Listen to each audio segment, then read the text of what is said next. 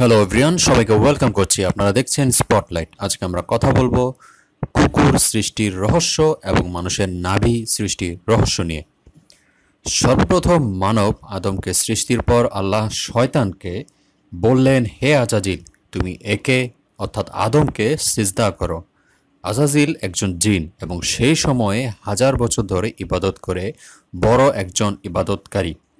বলা হয় আসমান ও জমিনের সকল জায়গায় তার সিজদা দেওয়া হয়ে গেছে।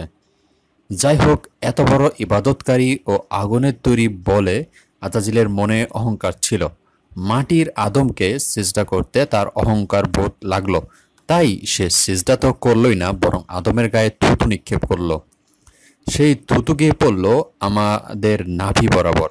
তখন আদমের পেটে নাভি ছিল না। শয়তানের থুতু পেটে পড়াতে আল্লাহ পেট থেকে থুতুসহ মাটি কেটে নিলেন।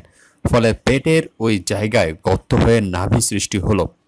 অন্যদিকে সেই শয়তানের থুতু মিশ্রিত মাটি দিয়ে আল্লাহ তৈরি করলেন কুকুর।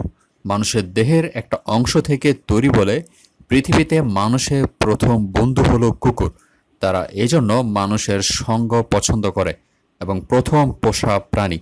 তাছাড়া সেই মাটিতে শয়তানের থুতু মিশ্রিত থাকায় কুকুরের স্বভাব চরিত্র ভালো হলো না, যেখানে সেখানে প্রকাশ্যে সে কুকর্ম করে বেড়ায়।